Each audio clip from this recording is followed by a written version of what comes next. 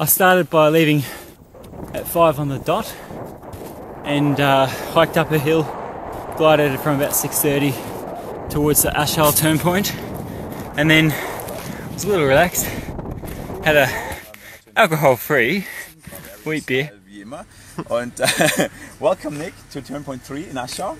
Thank you. You were hiking in, and obviously when we met you at the turnpoint, you were asking for water, and we got you a beer. How is that? Fantastic. Yeah.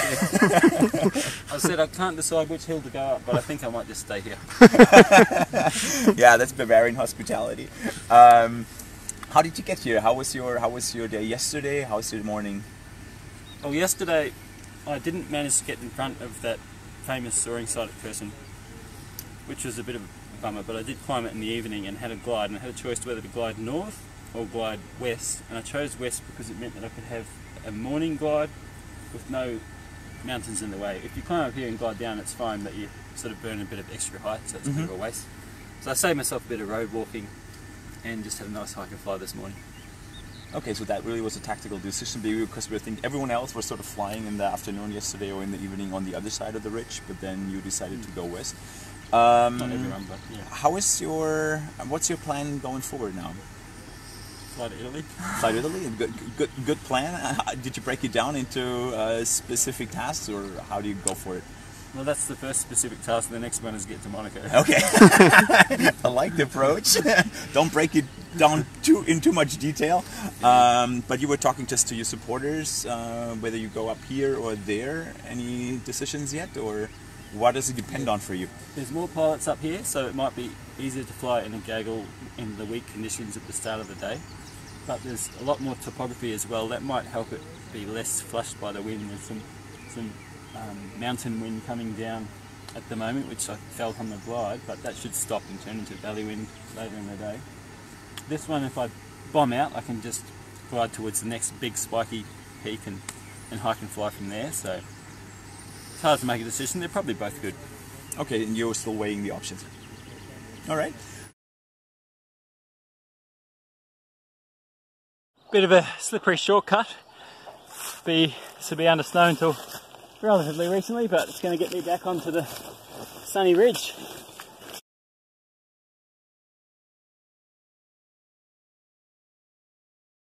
Just launched.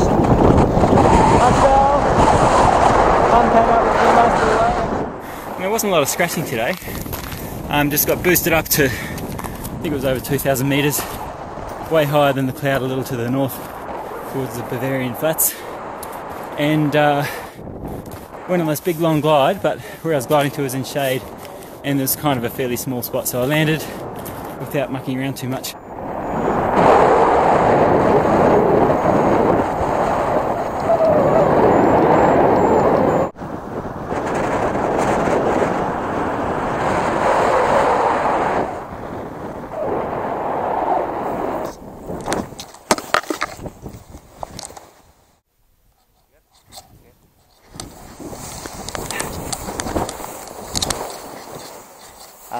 I'll try from here, it's better.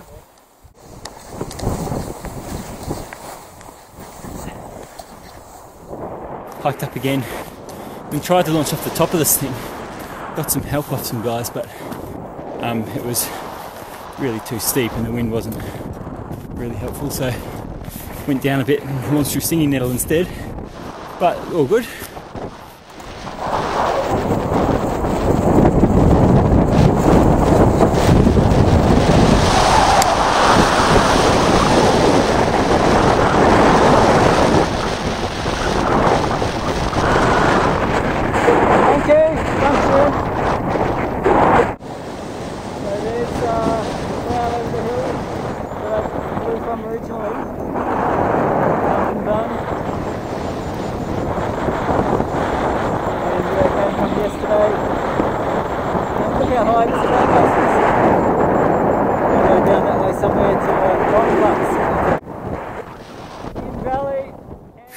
Good thermal, and that was the main flight of the day.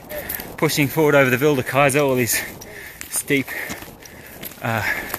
rocky peaks, and then got to climb just over the top of a ski field and then in the lead a little bit, a sort of softer country in between the front country and the main range.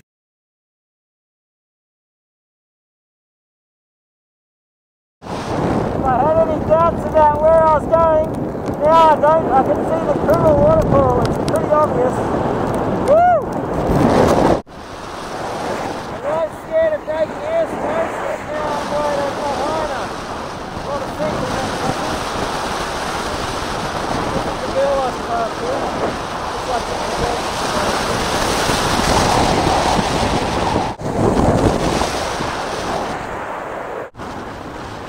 back in Chiemsee, where I climbed many years ago. 2011. How good is this?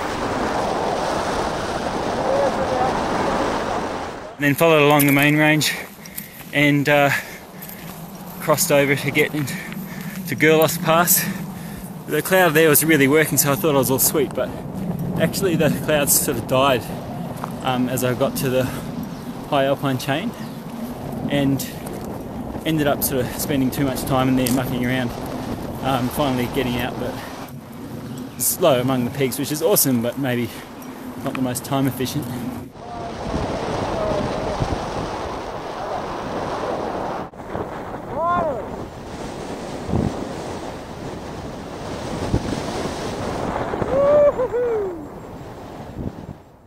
So that's the main divide there, and this crossing was probably the biggest worry in terms of all the snow. There's a huge amount of snow there this season, really unseasonable. I think it's the most I've ever had. All the rivers are really full, but it was pretty cool just to poke around up in this high country.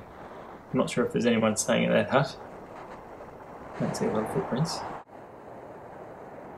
By the time we got to Kronplatz, there's just showers everywhere. So I landed high at 2,500 metres on a patch of snow. It's actually pretty cool. I used my kiting skills, like just mucking around. When I landed, I just sort of glissaded along 10 metres of snow because I wanted to drop my wing on the edge of the snow. Probably would have been better to drop it in the snow though, because the rocks were quite sharp and they caught all the lines. The Danish fella behind me decided to do the same thing, and I just saw him just disappear out of view, and he apparently dropped his glider in all those sharp rocks.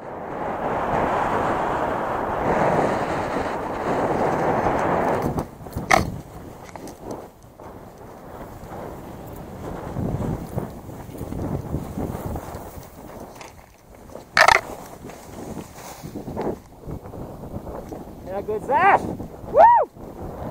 Pity we didn't get in earlier before the rain, but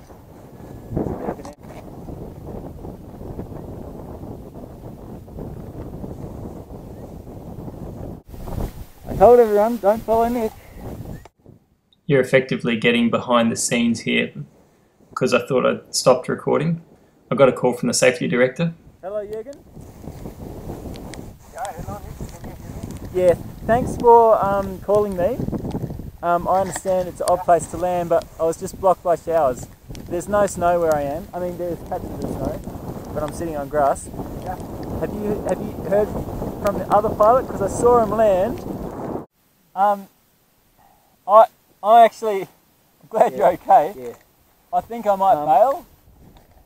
Yeah, I might get rained on a tiny bit, but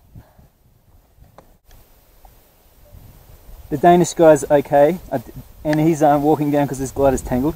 I'm going to have a quick glide between showers.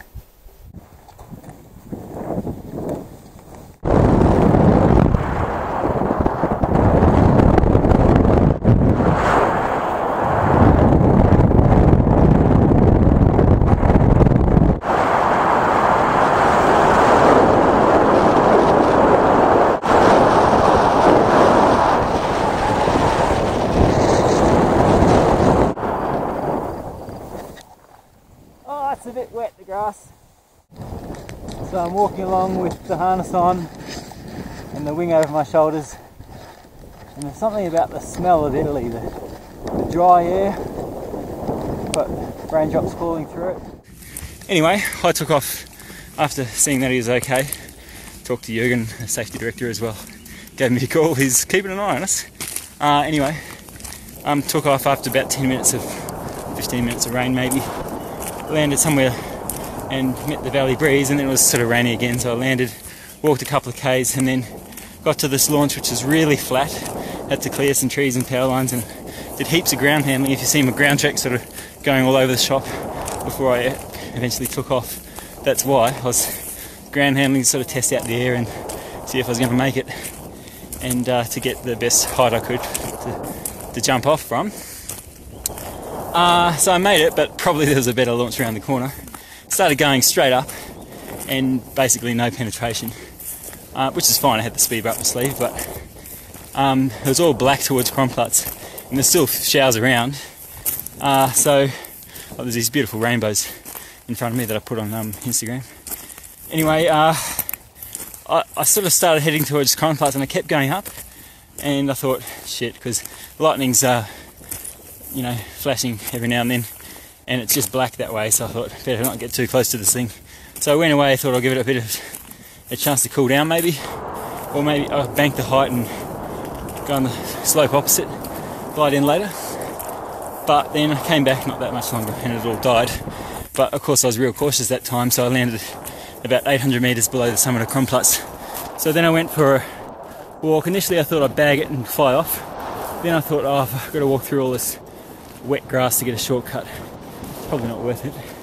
But then I saw a gate that might mean that my supporters couldn't get up there all the way.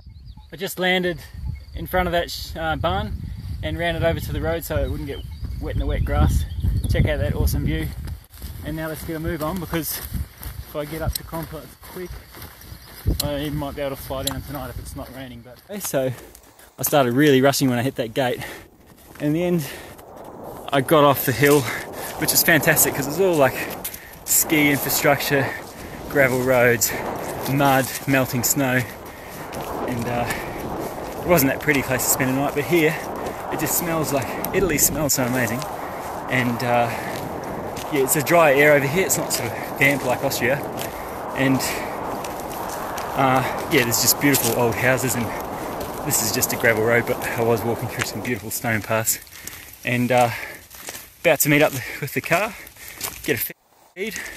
There's a little creek, so might have a wash in that after walking up the road a bit, and then call it a day. So we've made a big valley crossing and got some reasonably high mountains, over 2,000 metres to start from tomorrow. So it should be another good day. Don't think about the fact that everyone's miles ahead, but at least we're not going to get eliminated at this rate, so keep on plugging away at it.